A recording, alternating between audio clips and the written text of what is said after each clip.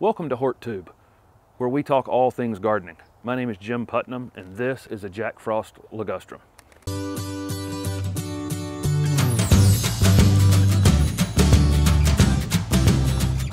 This is Jack Frost Ligustrum, a beautiful variegated evergreen shrub that's mostly used as a screening plant. Jack Frost can eventually reach 10 to 12 feet in height and probably 4 to 7 or 8 feet in width. You could keep it probably narrower if you needed to. Jack Frost Ligustrum is best in zones 7 to 10. In zone 7, this plant in a very cold winter would probably take a little bit of tip burn damage. You know, maybe the top 3 or 4 inches could be damaged. I almost consider it a free pruning. It's really not going to be that big of a deal. We grow these in zone 7 in central North Carolina above ground in a container. I don't even offer them much protection in the winter, and certainly they're more vulnerable above ground in a container than they are in the ground, and we rarely get any damage on these. In terms of the growth rate of Jack Frost Ligustrum, the green foliage varieties of Ligustrum are much faster growing than the variegated ones, but that doesn't mean this plant's slow. It might add 6 inches, maybe 8 inches in a single season. I don't consider that slow growth, but it is slow compared to Ligustrum recurvifolium or Ligustrum Davidson Hardy. Those can grow 2 and 3 feet in a single season once they're established. Jack Frost would prefer to be in a half-a-day sun or more, you know, all the way to full sun. It will take quite a bit of shade. Ligustrum will grow fantastic in the shade, but they tend to end up thin, especially near the base of the plant. And of course, if you end up with a 12-foot tall plant that is naked from 6 feet down and you're 5'11", you're going to see right through the bottom of it. So it's not going to be a very good screening plant in shady conditions. In terms of usage of Jack Frost Ligustrum, obviously this foliage has just a beautiful two-tone contrast to it. It looks great with other dark green evergreen shrubs. And so I would use this in a mixed screen. I would maybe put 3 of something in and then 1 of these just for a splash of color. This plant is going to grow a little slower than whatever you put it near that's a screening plant in all likelihood. So you might consider buying these in a slightly larger container and the other thing in a slightly smaller container, and that might keep the growth about even over time. The other place it could be used is on the corner of a foundation, and it can actually be limbed up and tree formed like other Ligustrum varieties.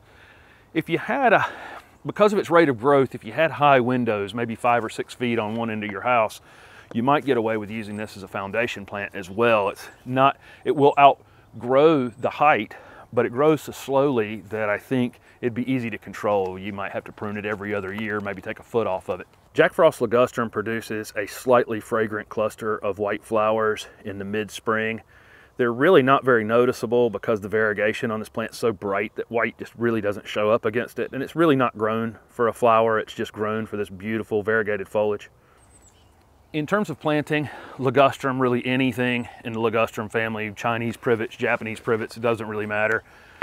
Not a lot to worry about. You could probably take these out of the pots and plant them upside down and it'd figure out some way to survive it. But because we're going to use this as a screening plant, we're going to try to get some growth out of it. I probably would put some time into planting it and amend the soil. And if you have heavy clay soils, I would use pine bark soil conditioner. It's what we're growing these in.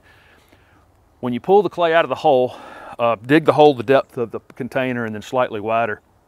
Whatever comes out of that hole, mix that existing soil 50-50 with pine bark soil conditioner in the clay. If you have a sandier soil, whatever comes out of the hole, mix that 50-50 with compost or cow manure or peat moss, anything that will help you hold some water in place. Take some of that 50-50 mix and put it back in the bottom of the hole, about 2 inches deep, so that when you pull your plant out of the container and set it into the ground, your plant actually sits up above the grade some. Then take your soil mix, pull it up to the edge, tamp it down tight so you get rid of any air pockets that are in the soil. Water it in well, and then lightly mulch it.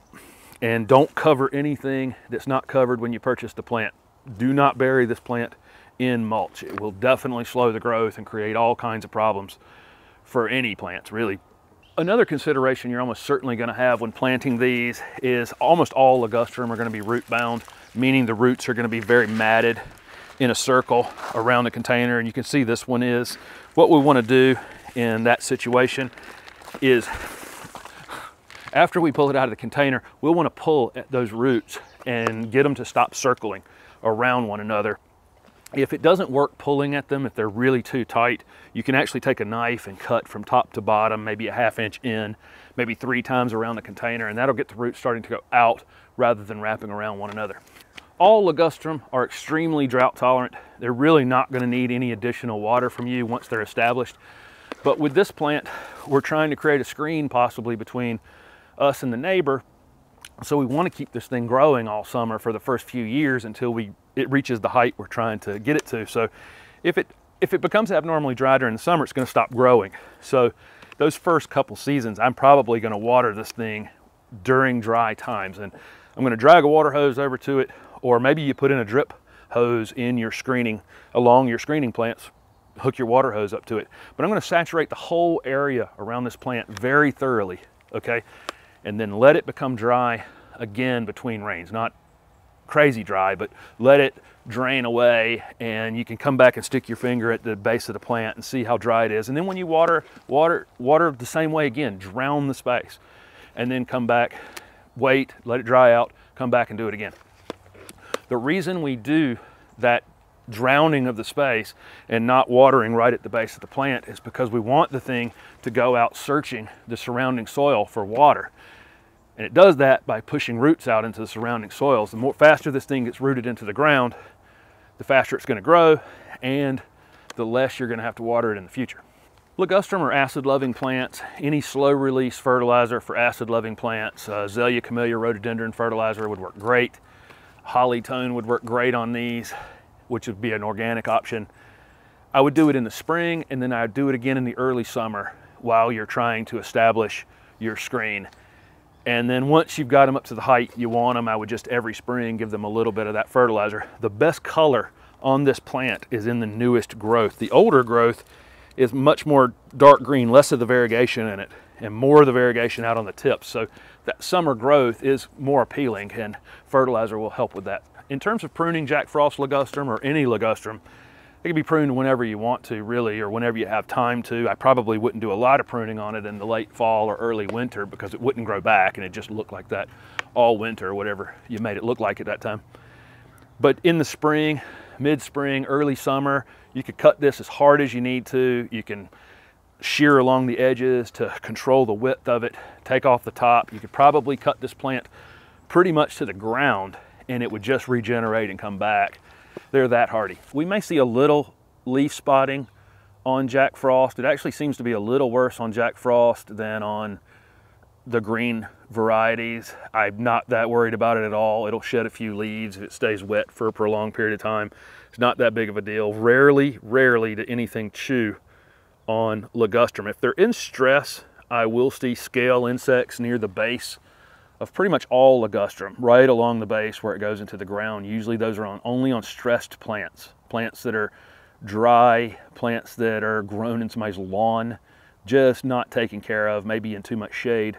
That's where I'm going to see that.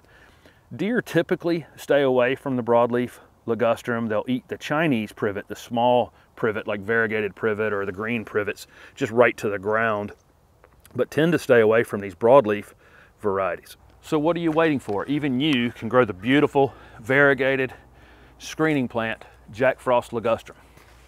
Thank you for watching, and if this video was helpful, please hit the like button and subscribe to my channel for future videos.